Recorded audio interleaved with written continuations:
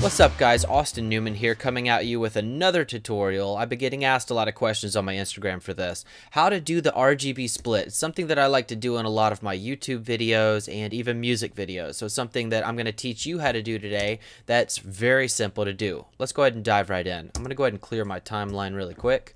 I have a clip that I recorded with my A6300 in 120 frames a second slow-mo. I modified that to 24 frames a second.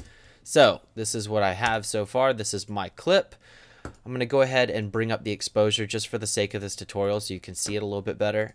So what you want to do to this clip, first thing, type in RGB under your effects and look up the color balance RGB under image control. Drag that over to your clip.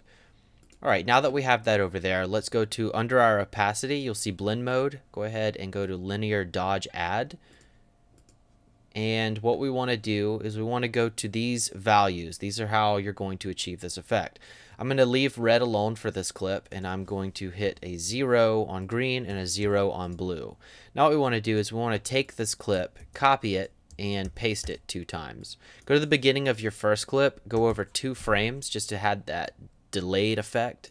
Drag one of these clips over, and now on this clip we're going to set the red to 0 and we're going to set the green to 100. Then you want to go over 2 more frames, drag your final clip over here, and let's take red off and blue to a value of 100.